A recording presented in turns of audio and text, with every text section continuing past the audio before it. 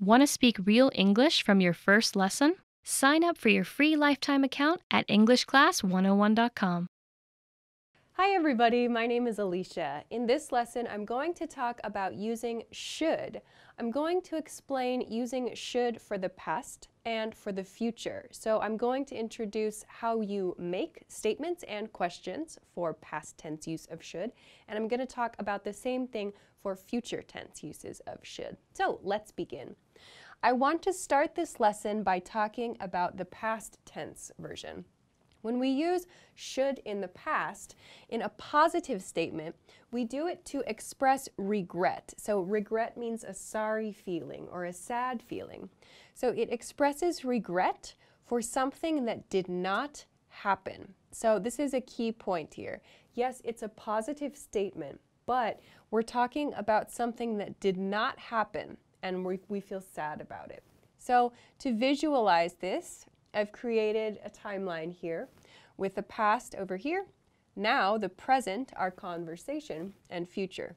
So if you can imagine, when we make positive statements with should in the past tense, we can imagine it's something that did not happen. So it's before the present, before now, did not happen, and we feel sad about it. So when we want to make a sentence like this, we can use a pattern such as this one. This is a very basic pattern. We can use subject plus should plus have, and then the past participle form of a verb. So this part right here, this makes it a past tense statement. We'll see this is quite different when we're making future tense statements. So I'll show some examples of this in just a moment. Let's compare this then to the negative form. When we make a negative statement using should in the past, it expresses regret, again that sad feeling. It expresses regret for something that happened.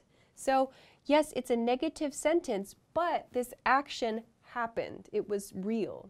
So again, to imagine this visually, in the past, something actually did happen. So I used a check mark here. This is a true event, a real event.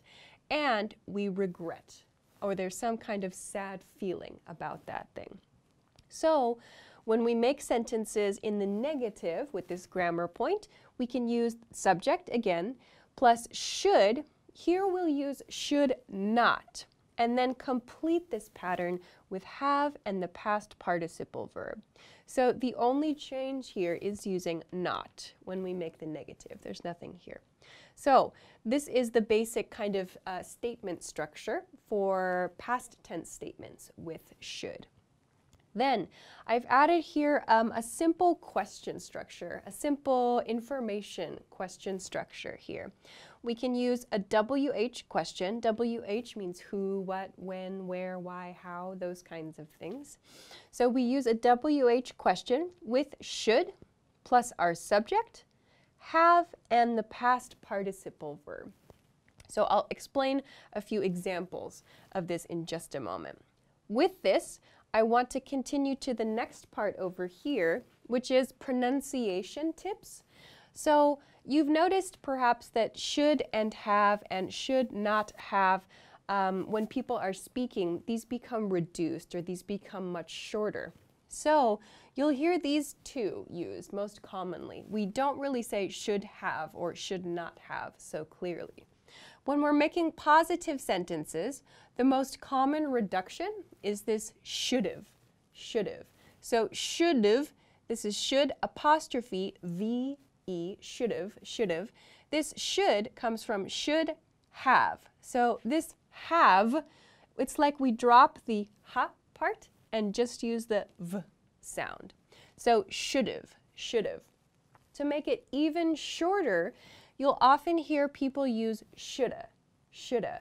So this sound is like taking only this a here in have, but it just becomes very short. I shoulda, I shouldna is the negative form of this. So let's continue on.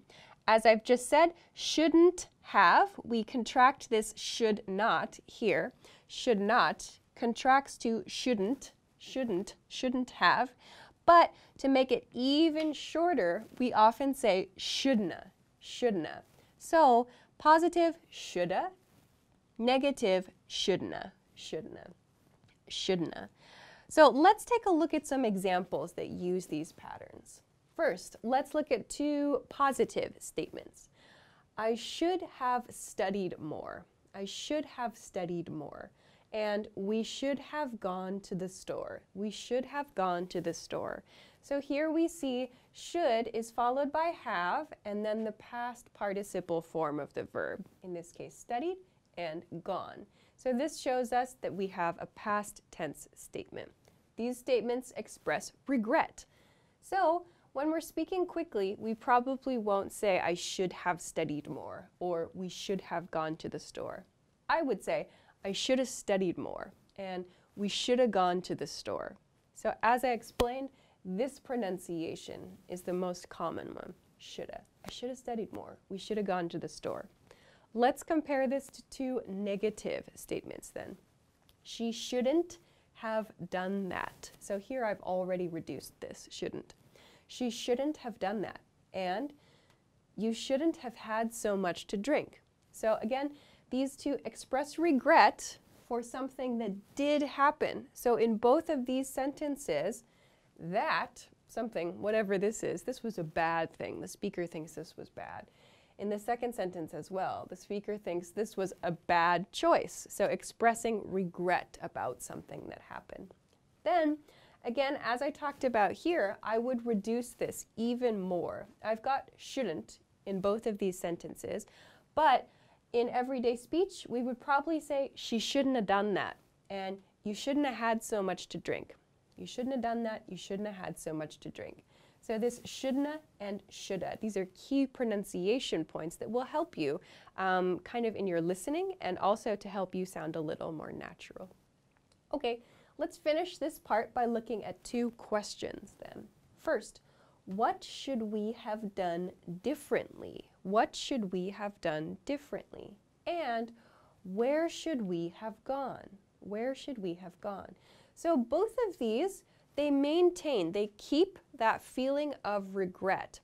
When you're using a question like this, you're asking about something it would have been better to do in the past. So it's a question. That means an action happened, yes. And these questions are about improvements to that action. So here, for example, what should we have done differently? What should we have done differently means, for example, the speaker or a group here speaking made a decision, but perhaps it was not the right decision or it was a bad decision. So the speaker is asking, what choice, what should we have done differently is like saying, what do you think would have been better in the past? What should we have done differently?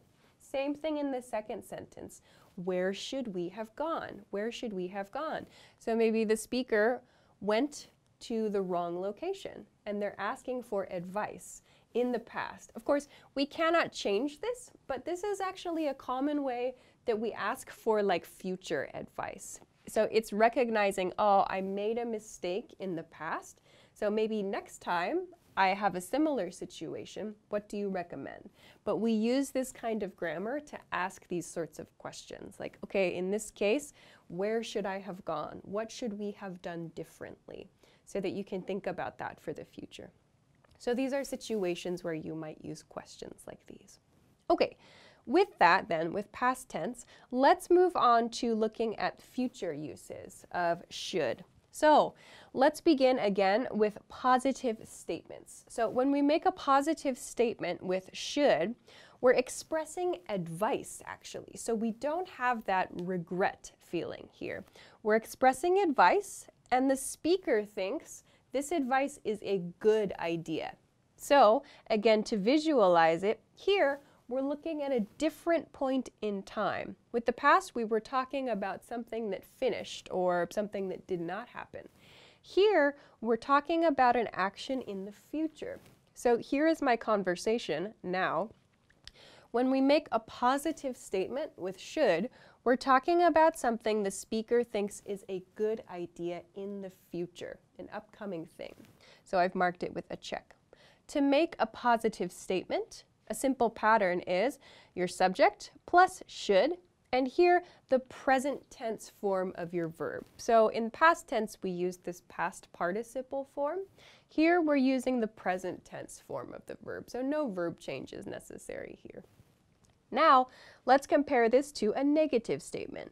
So a negative statement with should also expresses advice, yes, but the speaker thinks it's a bad idea. This is a bad idea. So positive, good idea, negative, bad idea with should.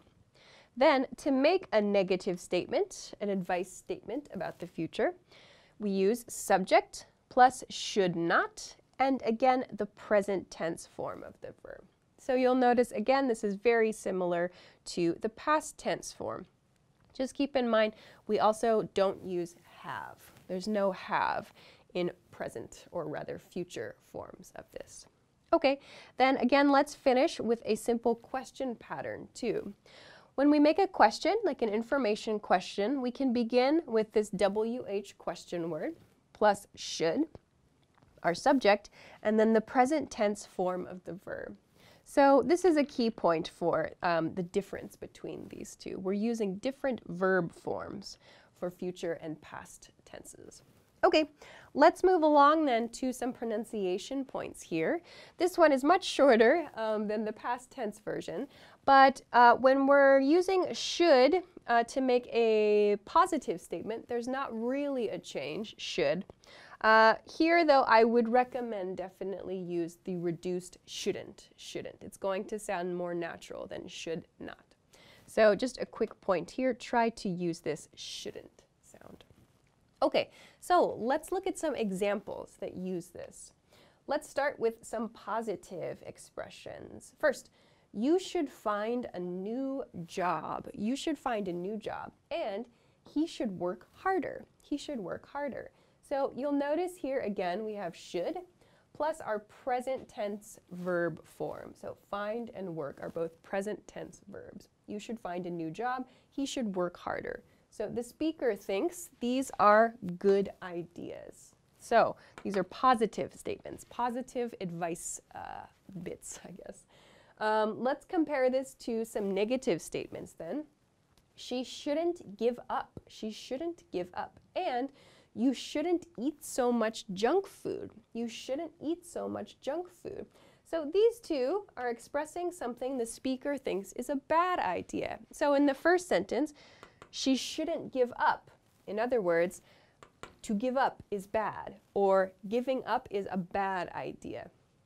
In the second sentence, you shouldn't eat so much junk food is saying eating a lot of junk food is a bad idea. So here you'll notice maybe too, I've called this future. These are just kind of general life recommendations. I call it the future here because it's like saying, from now on, from this conversation on, this is my advice for you. So maybe, especially in a sentence like this, you shouldn't eat so much junk food. Maybe the speaker is looking at someone eating a lot of junk food and they give this advice. You shouldn't eat so much junk food. Okay, so let's finish then with a couple of questions. So common questions. First one, what should I do? What should I do? A very common advice question. And second, when should we leave? When should we leave? So in native pace, I would say, what should I do? And when should we leave? So these are common questions. These are asking for advice in the future here. So asking, what do you think? In other words, what's your opinion? What should I do? In other words, what do you think is a good idea for me for the future? And in the second sentence, when should we leave? What time do you think is a good time to leave in the future? So we can make these kinds of questions as well, giving, or rather asking for future advice. Okay, so that's a quick introduction to using should for past tense statements and questions and for future tense statements and questions. I hope that it helped you. Of course, if you have any other questions or if there's something else you'd like to know about this grammar point, please feel free to let us know in the comments of this video. Also, if you liked the video, please don't forget to give it a thumbs up, subscribe to our channel if you have not already, and check us out at EnglishClass101.com for some other things that can help you with your English studies. Thanks very much for watching this lesson, and I will see you again soon. Bye-bye. Want to speed up your language learning? Take your very first lesson with us. You'll start speaking in minutes and master real conversations. Sign up for your free lifetime account. Just click the link in the description.